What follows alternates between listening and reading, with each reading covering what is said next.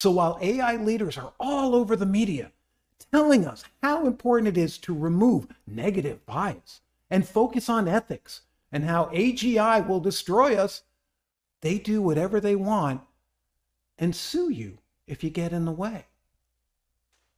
Whoa. And there you have the AI business model in a nutshell. Attack, steal, sue. And if it works, you'll have enough money to get lawyers because you don't have to pay those arrogant programmers wasting your time and money. Just pay the lawyers. These kind of actions are business as usual in the Valley. It's embedded in the AI industry, and it may be falling apart.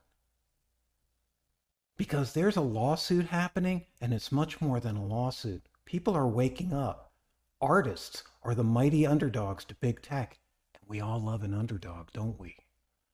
The AI copyright lawsuit is classic David versus Goliath, though in this case, Goliath hardly ever loses because he has so much tech bro money.